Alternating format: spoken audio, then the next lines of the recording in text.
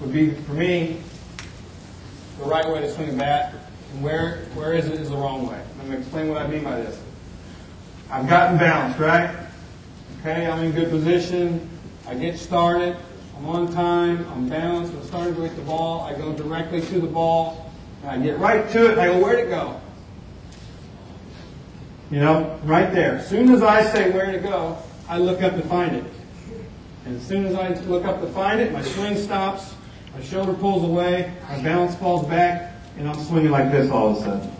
All of a sudden you see kids, they go, oh, where did I hit that? Where did I let that thing go?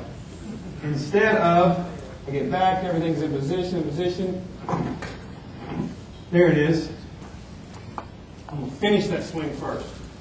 Because as soon as I stop the swing, I cut it off. As soon as I look up, if I don't finish that swing and look for the baseball, I've cut it off. So now I'm down to it, I'm through it, and my swing's over, and now I got to find it.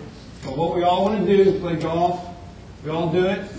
Guys in the big leagues do it. I did it 1,000 times. I get right here, I get right here. Where did I hit that? And as soon as I look up, my swing starts getting cut off. And you hear guys say, finish the swing, finish it. It's hard. It's hard to leave your head down. We all want to see how far we hit it. We all want to see where it went. Did I get a base hit? It's hard. Leave your head down. Sounds simple, right? Leave your head down.